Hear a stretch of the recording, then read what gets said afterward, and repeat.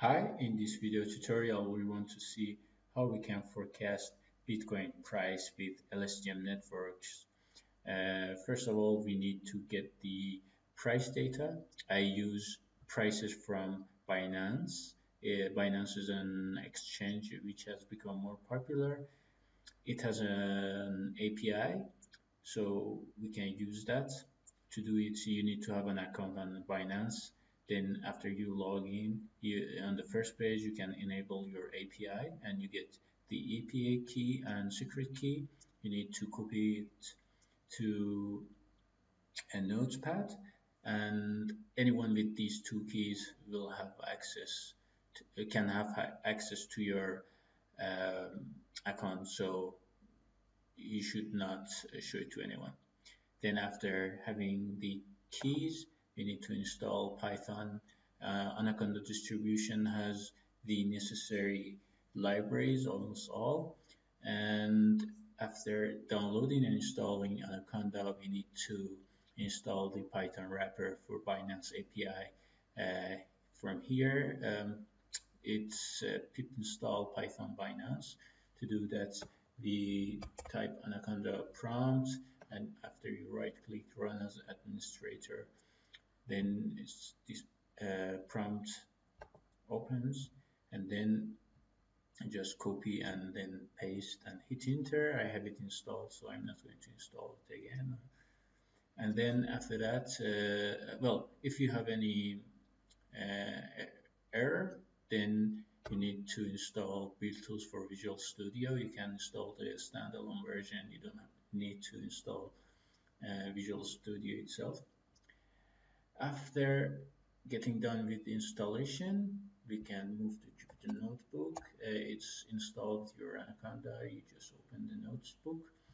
The first page is like this, and when you hit new on Python 3, you will be there will be another page, a new notebook, sorry, that you can type your code. So I will go through the code line by line. First of all, what I have done is import keys, the keys I got, because I didn't want to show it here, we will put it here. I have written it in a separate file and imported here, import datetime, and then from Binance.client import client, and this is the how we can get started. You can see it in the document page, and then we need to copy our API key and secret key. If you can copy them directly like this, like in quotes like this, so they should be in quotes. After that, we get the data. So I want to get the data for Bitcoin to USDT, and this is how we can get the data. Client that gets historical K lines.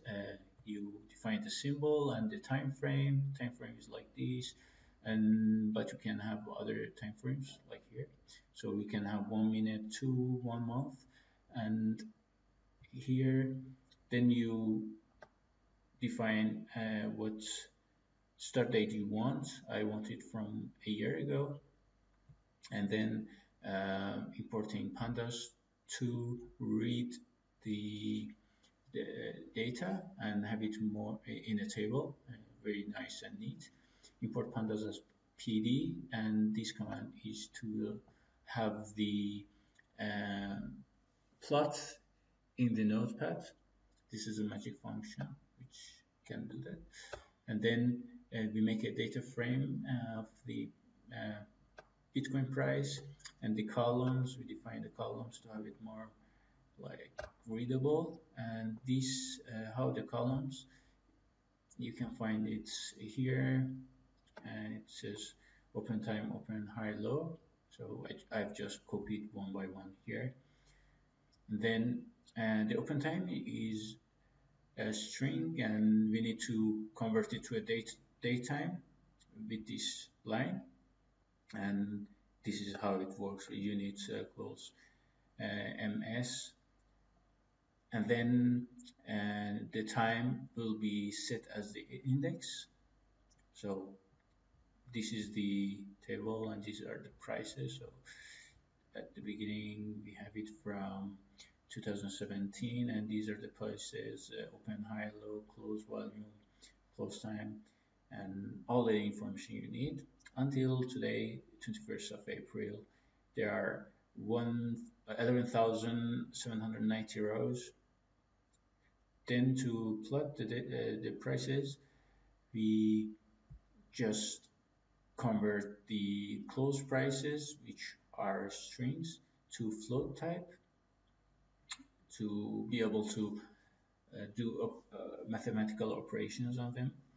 And then plotting it with pandas, which is very easy, just your column and then plots. You define the figure size and the title. If you like this is very familiar Bitcoin charts.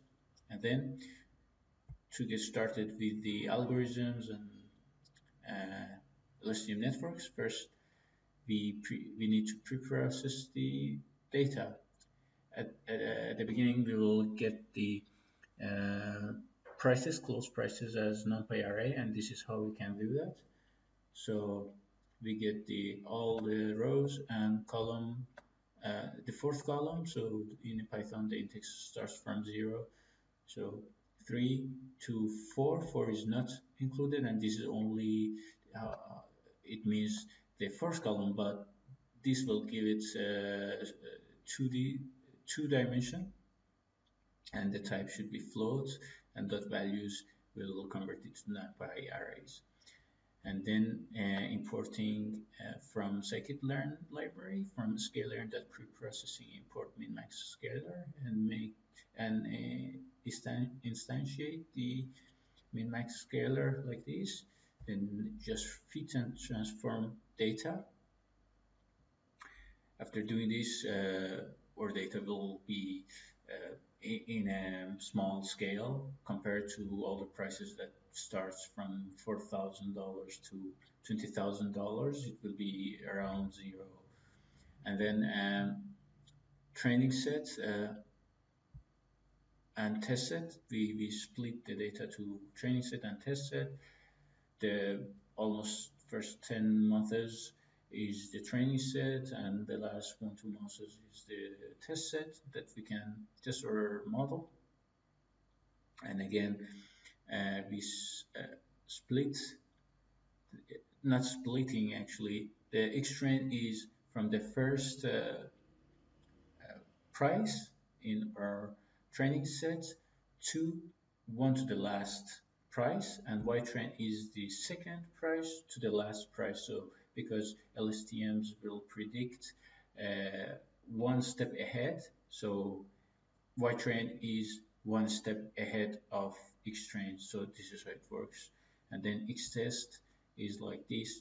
There's no need to do it for Y test because this is the real price that we want to see, and there is no need for scaling. So then we import numpy as np, and this is to make the numpy array 3D, 3 dimension. So this is how it's done. NumPy.reshape, you have the numpy array X-train and then the dimension that is like this, length of X-train 1 and X-train that shape, the first. And after we have it 3D, we will have the cross library. We need to import it. To do this, first you need to install TensorFlow or Theano, but TensorFlow apparently is much better. So we go with this, and this is the command to install it on Windows. There are other operating systems. Just copy this to Anaconda prompt easily. And then for cross, this is for Windows and this is for Linux. Again, just copy and hit enter.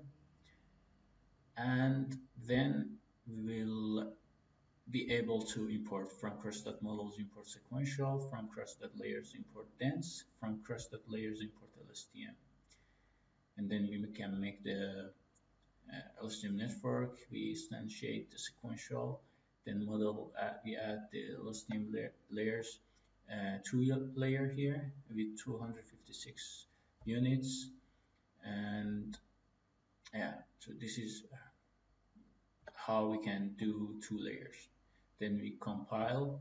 The loss will be measured with a mean squared error, and optimizer is Adam. Then fit the model with on X train and Y train. Number of epochs is 50 here, but you can just um, put more, 100 or something. It takes some time. For me, each epoch has taken 15 seconds. So, and then you predict the price. Model that predict X test. You get the predicted price, and then you need to just scale it back to the original prices.